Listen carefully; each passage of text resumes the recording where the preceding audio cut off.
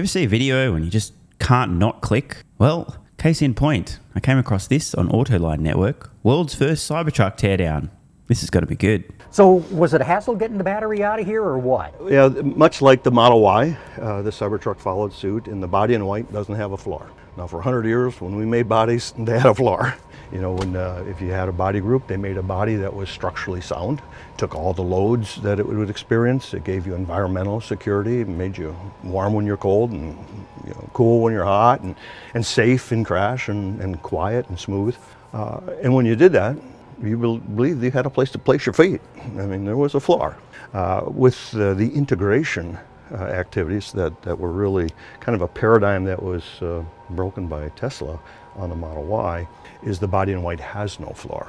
So I just wanted to take a quick break. Already, some of the very first words out of his mouth is that the automotive industry did things a certain way for literally a century, 100 years. And then Tesla came along and broke the rules, aka figured out a way to do things smarter, better, more efficiently. This is a recurring theme. It took Tesla, some idiots from Silicon Valley who don't know how to make cars, to figure out a better way to make cars. Awkward.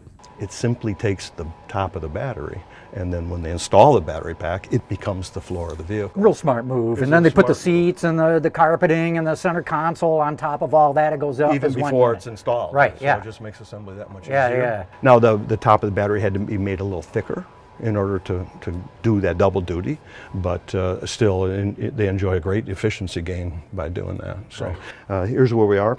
In this case, taking the batteries out of these things is a challenge. It's always a discovery. How are they held in there, and just the bulk of it. How do we take it down safely and all these things?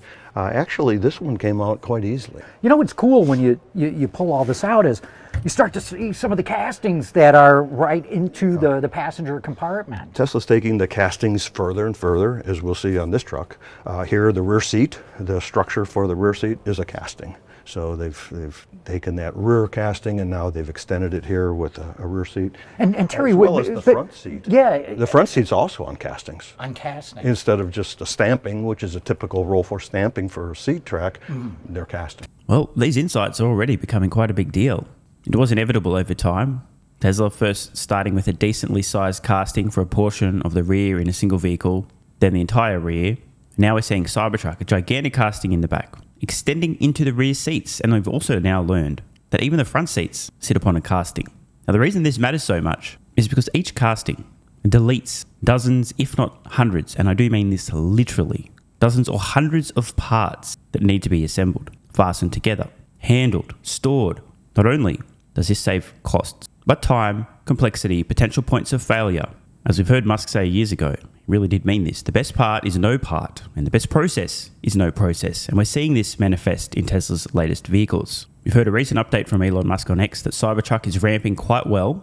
That's good news. And it's important to understand, not only is it going to be impossible for Tesla's so-called competition to compete in terms of producing a vehicle that's comparably tough and functional to Cybertruck without mimicking the stainless steel exoskeleton and figuring out how Tesla's developed a certain alloy to actually do this. So the toughness, durability, unless you copy and then everyone points and laughs and goes, oh, you losers, you copied the Cybertruck, not going to be able to make it.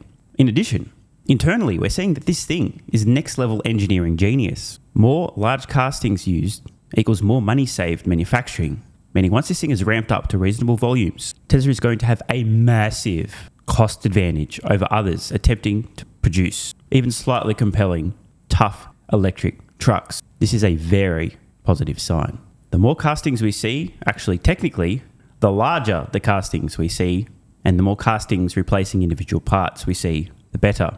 Of course, from a consumer's point of view, no one cares, no one notices, no one gives a shit. But from an investor's point of view, and or an engineering nerd's point of view, this is a big deal.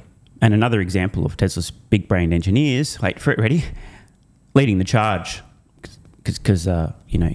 Anyway, I'll see myself out. And it looks like they're painting it or coating it in some way, because I've seen some of their other castings and it's just coarse aluminum. Yeah, from stem to stern, you'll see that.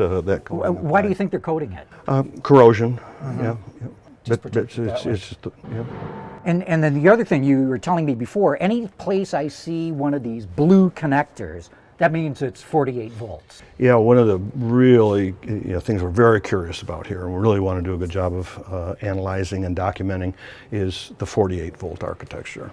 And we found out that they did something pretty clever in that all the circuitry that is 48 volts has this blue, the wiring harnesses have blue stripes on them, the connectors have blue.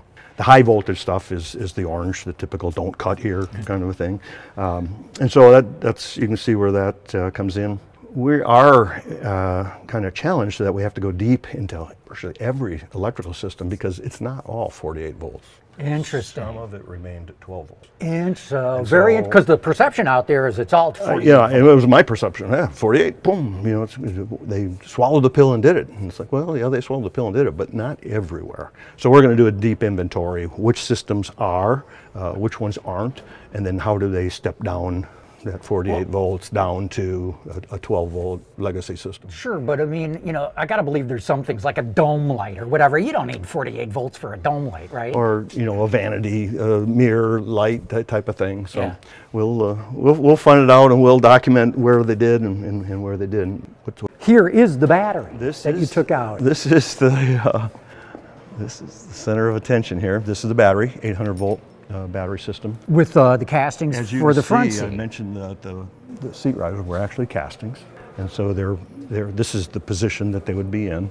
The battery can be dressed. It can have carpet on it. It can have wiring harnesses. You can see a ribbon wire connector that's there. The penthouse battery control in the back. And again, relatively straightforward from a connectivity, a cooling, and electrical circuit. Well, I can't wait to see, once you guys tear into this battery, what you find out. Yeah. Well, this indestructible yellow plastic cable keeps us away from it until it's totally discharged. Yeah. And we discharge the batteries before we disassemble, and then we put shunting cables on to keep them from regrowing a charge. The mega casting story continues to grow. You can see this very large rear casting. It is a gigantic casting. I mean, no wonder they call it Giga, right? Yeah. You know, if you look where they came with the Model Y rear casting to what we're doing now, it's huge. And then these buttresses, these big castings that are attached to it even here. So all the structure going in this fashion. You can see the air cylinder for the air suspension here. And again, the castings are painted. They're rather conveniently from our point of view. We can see visually, based on colour, how much of this rear is cast. A fuck ton. In unrelated matters, it's certainly going to be convenient that Cybertruck is colour-coded for assembly. Blue, wiring for the 48 volt architecture. We have coloured castings as well.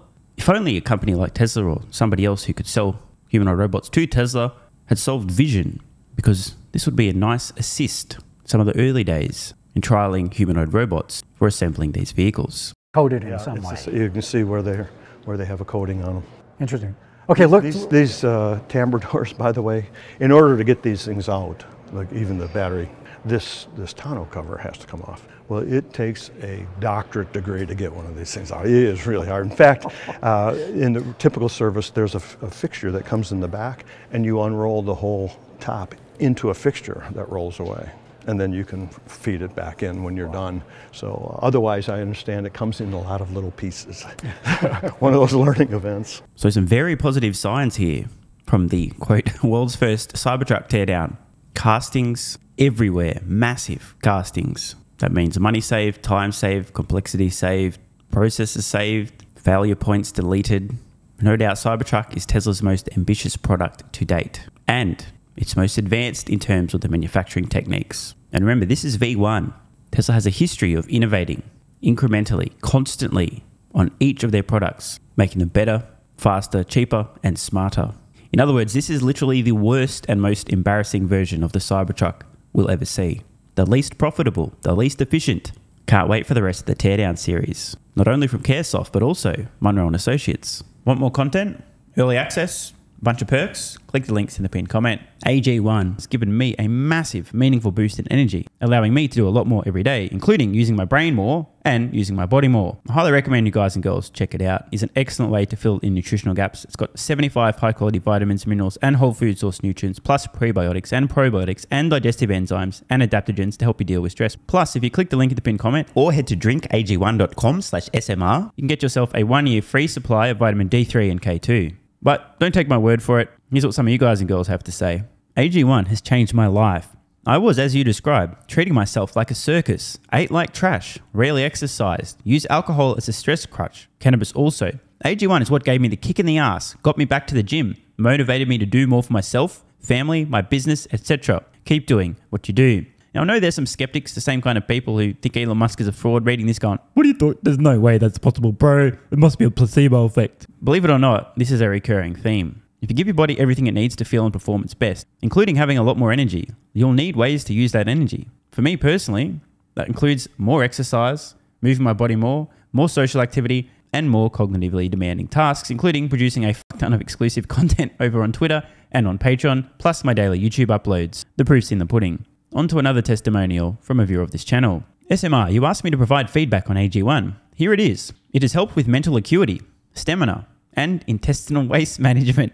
Can't read between the lines. It certainly helps with regularity and digestion. That's what the digestive enzymes are for. It has also dramatically reduced my cravings for sugar. You guys need to stop eating sugar. It's fucking poison. I'm 50, 5'9", and overweight, aka a fat motherfucker. I think that's a technical term for overweight, isn't it? Is it fat motherfucker or obese? I can't remember. I average 100 hours a week in the West Texas oil fields as a safety supervisor. Jesus Christ, dude. No wonder you're struggling to keep your weight under control. 100 hours a week. Brutal. It has helped me lose weight. It is not an appetite suppressant. It can help fat people suppress cravings, and motivation to be healthier is critical for changing your diet. Love you, brother. Again, this is a great point and something people really don't seem to grasp. If you have more energy, everything becomes easier. It's like turning on easy mode for life. A few years ago, before I was taking AG1, my health was trash. I was struggling to get through the day, had afternoon fatigue. The last thing I wanted to do was either use my brain or move my body. Didn't have the energy. Now, my biggest struggle every day is figuring out ways to use that energy. I'm exercising way more, doing a lot more with my friends and family, and of course, my work output has increased substantially. And you can fact check me. Check out the average length of my videos I was posting to YouTube 3 years ago. Need I say more? And one final testimonial. Love this one.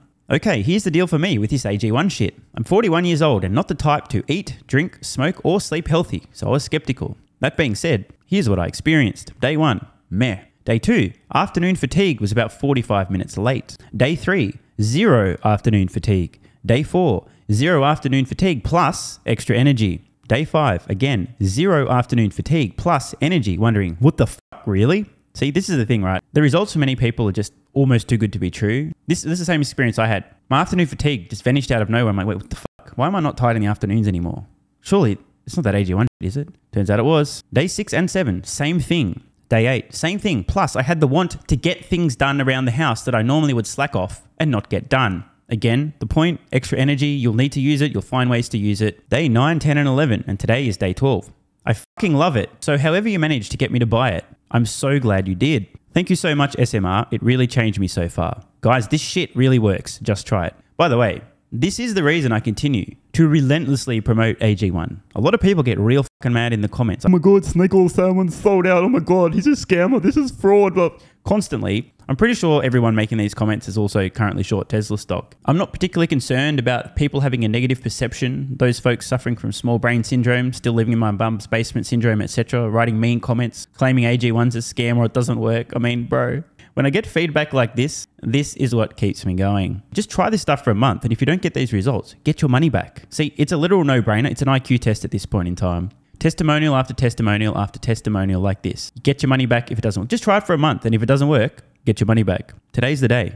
It's finally time. Be like this guy who was a massive skeptic, but finally, after 1,000 promotions in a row, caved in, tried AG1, and has results like this. Head to drinkag1.com/SMR or click the link at the pinned comment, and please, let me know how you're feeling in a few weeks' time. Now, if you'll excuse me, time to put my extra energy to good use. I'll be recording some more exclusive content for Patreon and my Twitter subscribers. So click the links in the pinned comment. See you over on Twitter and or Patreon, and don't forget to grab your AG1. Love ya.